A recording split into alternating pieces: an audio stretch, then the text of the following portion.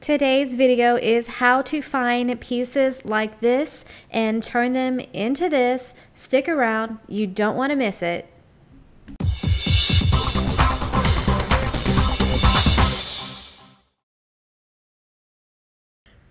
Alright, today's video is part of the $100 challenge on YouTube. I have stepped in for a fellow furniture flipping friend to be the host, so it's hosted by me.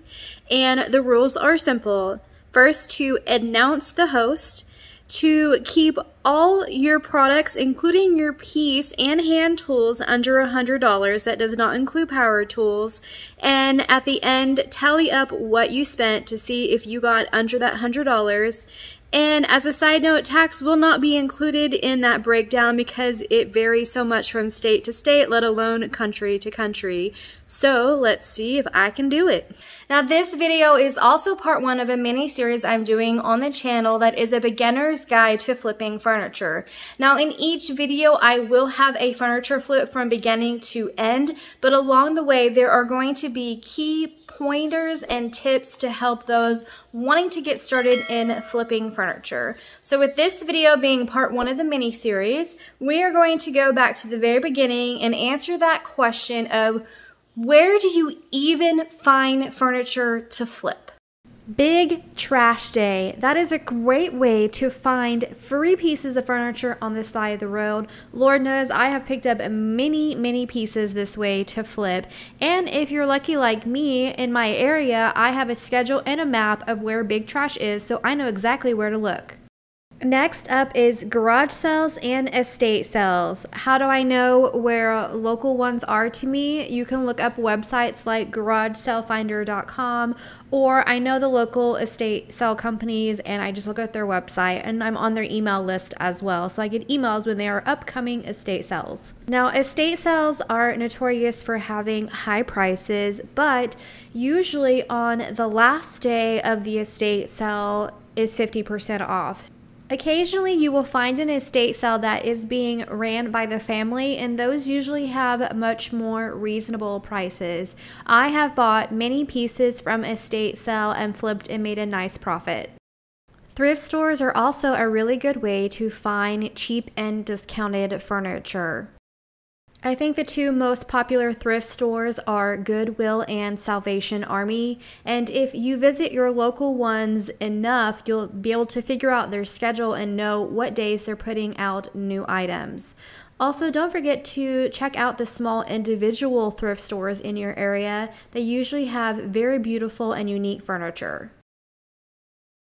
Online sales is another great way to find pieces to flip. There are online auctions, some estate sales are online, and then there's always the selling platforms like Cherish, Let Go, OfferUp, Craigslist, and then my personal favorite, Facebook Marketplace. I was scrolling through Facebook Marketplace the other day and found this entry table that had been marked down to only $15, and I went ahead and clicked on the item and went through the photos. It did picture the damage, but for $15 and the location is close to me, I decided to go ahead and message the person and see if it was still available, and it was, so I got this piece for only $15.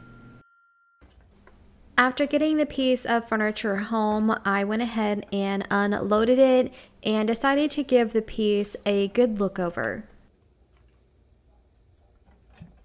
You can see that the front leg on the left side is intact still. There is failing finish all over the entire piece, and the right front leg is busted, so that will have to be fixed. Also, I think this piece was up against the wall at one point because there is chunks stuck to it. And on the inside of the drawer, someone has written, "Somebody loves Jen," that's for sure. And then I noticed the brand name, American of Martinsville. This is good quality furniture. That is a known name brand. And if you're new to flipping furniture, go ahead and do research if you find a name brand and check to see if the furniture piece that you are working on actually can get you more value or more money if it is restored. Now, the piece I have has a big chunk missing out of it. I cannot restore it back to its original state, so I am going to go ahead and paint this piece. Spoiler alert. Alright, I start this piece like I do most of them by removing the hardware and giving this piece a thorough cleaning. Now the goal here is to try to flip this piece under $100. That includes the piece, the supplies, and all hand tools. Power tools are not included in that $100. I have been flipping furniture for about 9 years, so over that time period I have accrued a lot of tools. So trying to take this back to the very basics to keep it under the $100 was actually quite a bit of a challenge for me, which I was surprised by that. But of course you'll have to wait to the end to see whether I was able to do it or not. After a thorough cleaning, come back with some warm water to give it a nice rinse to remove any remaining soap residue. After that, I let the surface air dry, and then I listen to the cicadas sing the song of summer in Oklahoma.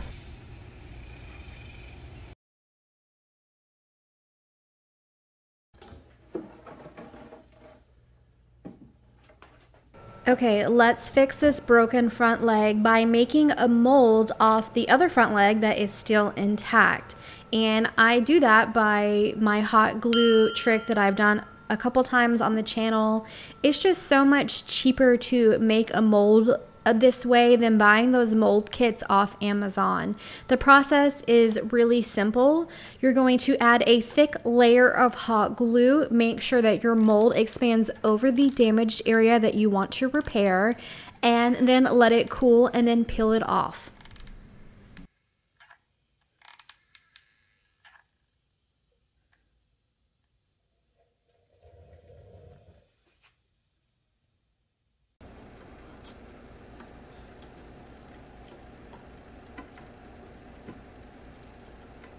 And then see, we have a nice mold custom to our piece of furniture.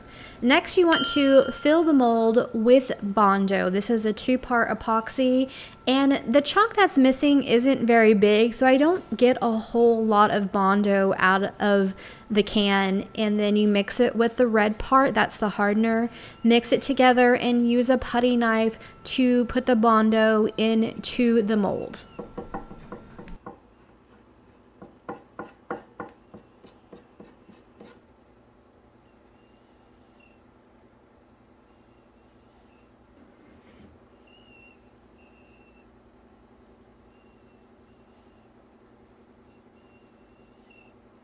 Next, I line up the mold and put it into place, and then use some regular painter's tape to tape it into place, and I let that set overnight.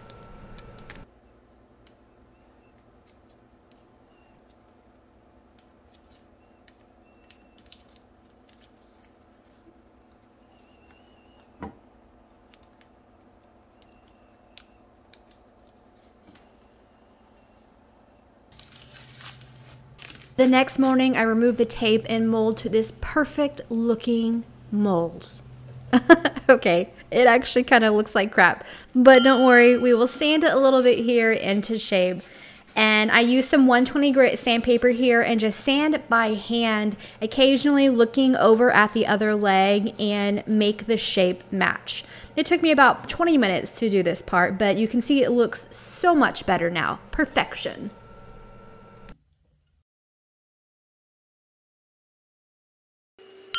Next, I use my Surf Prep sander and some 120 grit sandpaper to scuff sand the entire surface.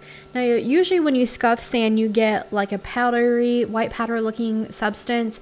You can see that I'm not getting it here, and that is because the top of this is laminate, so it doesn't really show markings. It's done on a very microscopic level.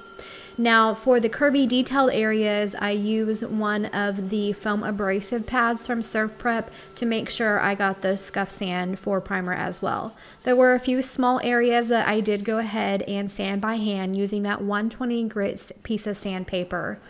After all the sanding is done, I grab a damp lint-free cloth and wipe away the dust residue.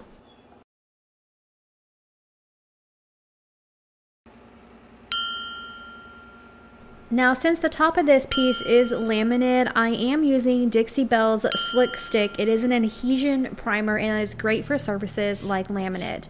You want to have a damp brush. I'm misting my brush with my spray water bottle and getting a little bit of the primer on my brush. I do my first coat of primer with the piece upside down to make sure all the surfaces get hit with that primer, and then I flip it over and do a second coat of primer, and I let both of the coats of primer sit overnight.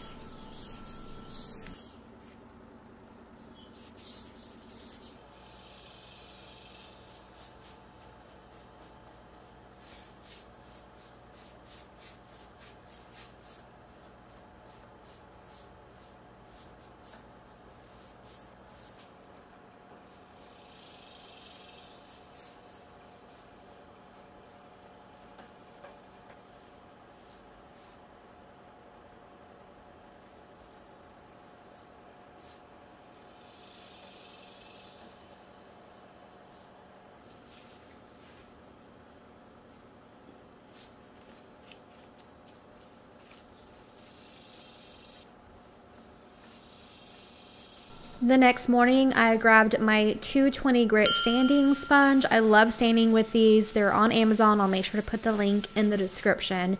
And then after lightly sanding the surface, I came back with a lint-free cloth and wiped away the dust residue.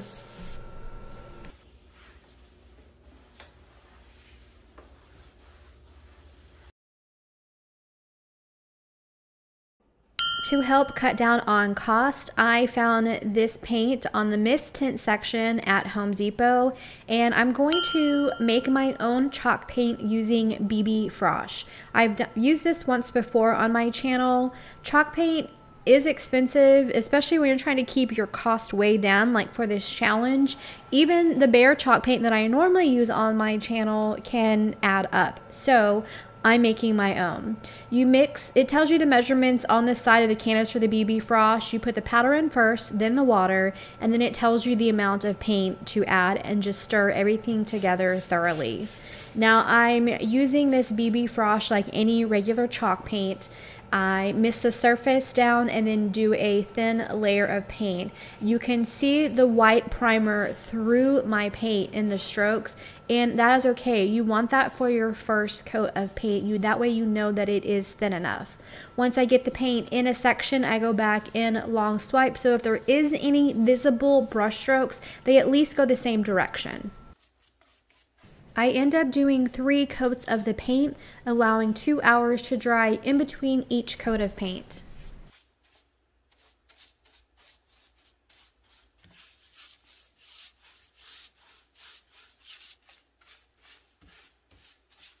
In between layers of paint, I work on the handles. I wash them first with just a tiny drop of Dawn Dish soap and then rinse them off thoroughly. Once they were dry, I used Dixie Belle's Gold Gilding Wax to update them. This is a cost-effective way to use very little product to update your hardware. That little can will last me for at least a year, and I'll be able to do multiple pieces. I let the paint and the gilding wax dry overnight. The next day, I used a fine grade, so this is 800 grit sanding sponge, to lightly go over the surface and then wipe the dust away with a lint-free cloth.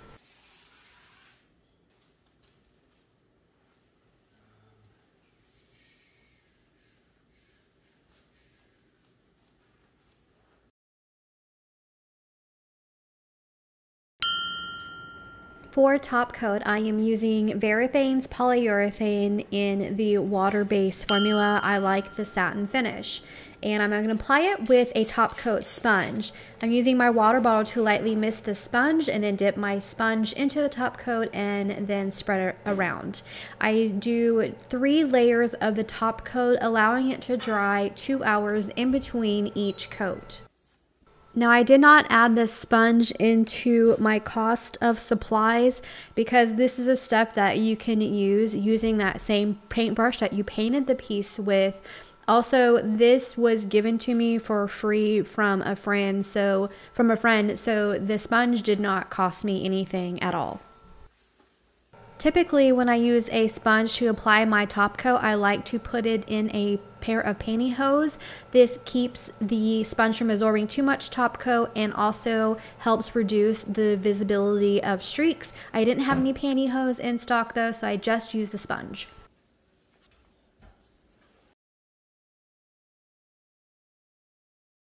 All right, I'm leaving the I love Jen. It will forever be in the bottom of that drawer. But, you know, not everybody is in love with Jen. So I'm covering it up with some peel and stick wallpaper from Amazon. I love this white and gold geometric shape. You peel the backing off, put it into place, and then I use a razor blade to go around the edges to cut the excess off and then peel it off, and then the drawer is ready to go.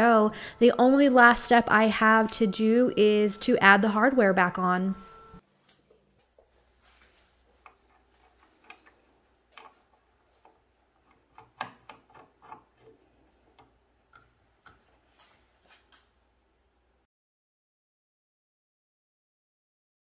All right, before the final reveal, let's go over the tally. The left column is the prices for if you did not own anything. I'm coming in at a $201.67 if you didn't own any of these products and you had to buy them, and that doesn't even include the sander that I used. Now the right column is the total that I spent on the amount of product that I used to flip this piece. So I am set up to get a pretty nice profit off of this piece.